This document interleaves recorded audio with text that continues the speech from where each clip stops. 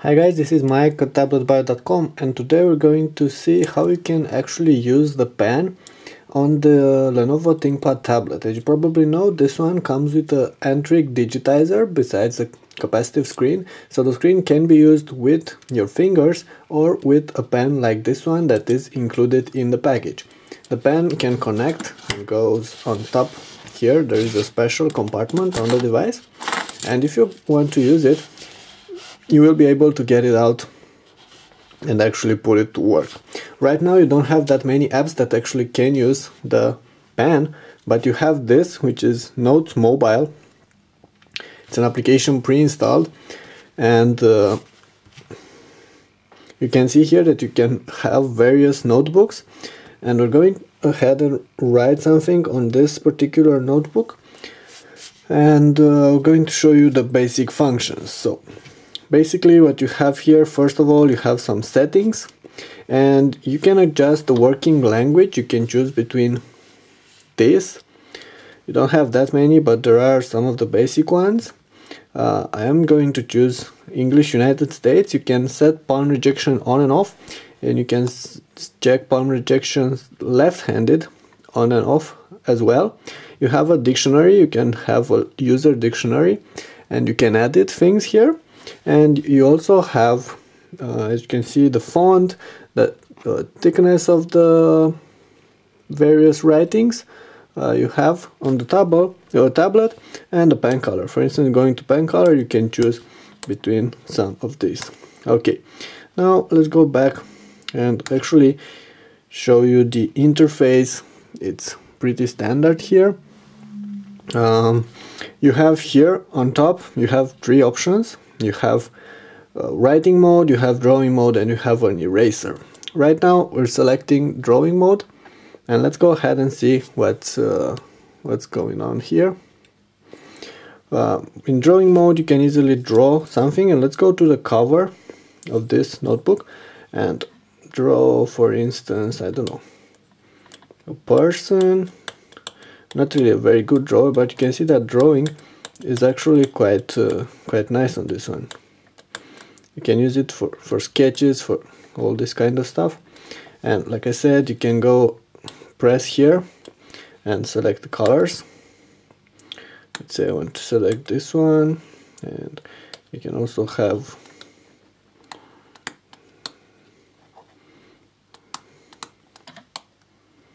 a bench here, something like this. And then I can also write something, for instance with blue, and it's going to be my test note, my test notebook. So this was the cover for my notebook, and I can also adjust the cover color. Now let's go back in the page, and once again you can draw things. For instance, I'm going to draw cloud, a couple of clouds here. You can see that it's quite responsive, and you can use it for sketches, for quite fine details like this. So it actually works quite nice, this one. And let me go ahead and change the color again, and I'm drawing someone's face here with the. And if you want to erase stuff, select the eraser. I'm not sure if you can select the eraser. Oh, just erased everything. Okay, I had no idea that's going to happen. Wanted to select the eraser size. Okay, let's go back to drawing stuff here. Okay, so this is basic drawing. Now let's go to the second page, and let's put some writing together. My handwriting, first of all, kind of sucks, so perhaps for others it would be a little bit better. But let's say I'm writing. So it didn't recognize my hand there, which is a pity. I don't know what I want to write here. Okay, let's delete this. Let's say I went to the market yesterday and bought some oranges. Yeah, and that's my handwriting. It's not really the best, and I believe here I just had a small mistake. Should work like this. And right now I haven't actually, okay, let's go back. I haven't actually used the font digitizing mode, and I'm going to switch to that right now. I'm going to select digitizing, and what you can do here is quite easily. You can select one of these words, and right now I'm going to transform it into writing. Select this, transform it into writing, but it made some kind of a big mess here. Let's select everything, transform it into writing. Not working properly because once again, because of my handwriting. This should be able to actually make it work. And bot, you can see here.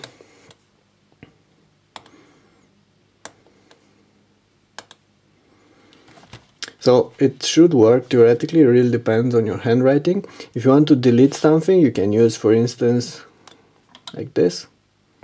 Not really sure if you have, yeah, you have undo here. There is undo, undo and redo. And if you want to delete this, you can actually do like, no, you can just make it go like this. Let's just use the eraser here. So let's try and write something else. You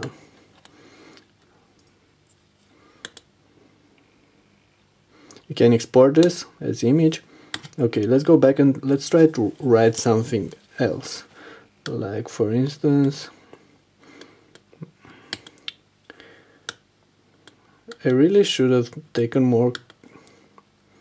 Okay.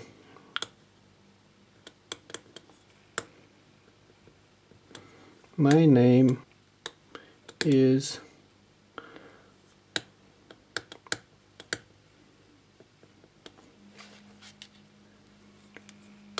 and I write about tablets. So it almost worked here. You can see that it was quite precise. But once again, like I said, it really depends on the quality of your handwriting. Now, my handwriting is not that bad usually, but if you haven't tried to use one of these devices and write on a piece of glass like you're doing here, it's actually quite complicated because you don't have the friction you get on regular paper when trying to write with a pen. On this one, everything is so slippery that this will go like crazy, so you really have to get used to it before you can write, let's say, more calligraphically. So that's mainly why my handwriting is so bad. And I've seen some other guys and girls and they're actually quite good with it, and I can say that the digitizer is actually better than what you have on the other devices like the HTC Flyer. What I don't like is, for instance, for drawing, you don't have to choose between different types of brushes. You can only have the pen. You can choose, if I reckon correctly, you can choose ink thickness, and you can have slim, and in slim it's going to be very slim. And if I'm going to select it, I'm going to transform it into text here. So I think that might be better for inking. And you can also go from very thin to large if you want to draw, I don't know, something. If you want to draw something, you can use this option, large. So those are pretty much all the things I wanted to show you about handwriting and drawing. It would have been nice to be able to use the pen in some other applications. For instance, write something in your I don't know, in your browser and stuff like this. You can't. You can make some annotations in PDF files, and I believe in some text and docs files as well. Not really sure about that, but I believe so. Anyway, I'm going to keep on playing with it, and maybe I'll get better, and by the time I have my review I might have some more insights about how to use the pen on the Lenovo ThinkPad Tablet. One more thing, in this pen, I haven't actually showed you, is powered by one battery. It's a 4AA battery, like this one. It's quite small, and it goes here in the back. And in the package you also have a couple of extra writing knobs, the ones that go here in the front, because this one is detachable.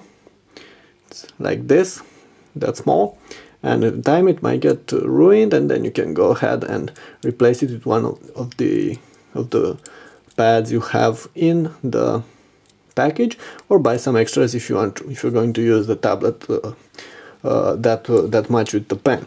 Now the tablet is covered in Gorilla Glass, so you can be quite sure it shouldn't damage in time. It should be quite reliable, even if you're using it for inking a lot and for taking notes.